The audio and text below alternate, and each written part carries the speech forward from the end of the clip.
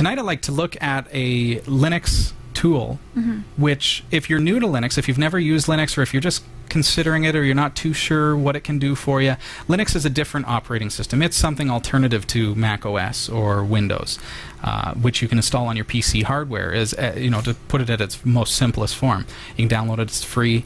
That's one of the advantages, but it's got a ton of free software available for it. And what's cool about Linux is that you can now, over the with the progression of Linux over the past several years, there's always been this tool called Wine. It's a Windows API layer that you can add to Linux.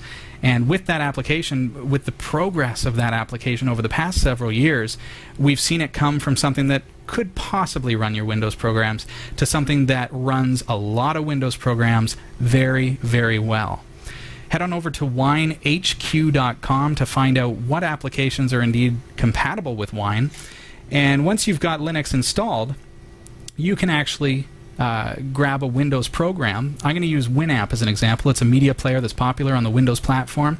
If I go free download from winamp.com, you'll see something here. It's available in multiple languages, but it's only available on Microsoft Windows. Well, that's a problem for us because we're on Linux. Is it really a problem for us? No, because I've installed what's called Wine. You'll find it in your repositories, W-I-N-E, just like the beverage. And what it does, again, is it gives us the ability to run several Windows programs on your Linux machine. Very cool. I'm just downloading that file. 15 megs. So then this is kind of a, correct me if I'm wrong, but like a solution opposed to partitioning your hard drive. Oh, yeah. And having Windows installed on part of it. Yeah, definitely. This allows you to have Windows programs running natively into Linux. That's kind of cool. Right. Yeah, so it's really neat. It's different than virtualization. It's different than dual booting. Virtualization, you have to actually bring up a Windows machine in order to run the Windows application. Whereas with this, you're actually literally able to run that application. So I've downloaded the program, so it's now available to me. I've got the executable. You'll see that this is indeed winamp.exe. That's a Windows executable. On Linux now, because I've got Wine installed, I can right-click on that and go Properties. Remember, this is a Windows executable. I'm going to go Permissions, and then Allow Executing File as Program. And check that off. I'm going to close that window, and now all I have to do, just like as if I was sitting on a Windows computer right this very moment, and here I am in Linux, remember that, this is indeed Linux, right? You can tell by the warbliness. I'm going to double-click on that file. What does it look like? It looks just like a Windows installer. I'm going to hit OK.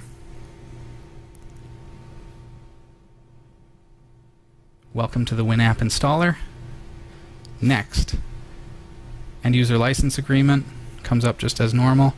Of course, you've read that and you're going to agree with it. Otherwise, you can't install.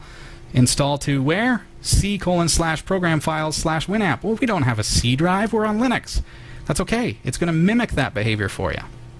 What do we want to do? We'll install the light version just to make it quick. Next.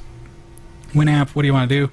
Won't install it on quick launch. We will create a desktop icon and a start menu entry. What extras do you want? None of these. Don't need any malware or extra stuff. Not that they would distribute such a thing, but okay, all this stuff, it's their way. You know, if you want it, read it, support them. It's a free software. They include those things because that's how they pay for their software. So, oh, what's this? It's done.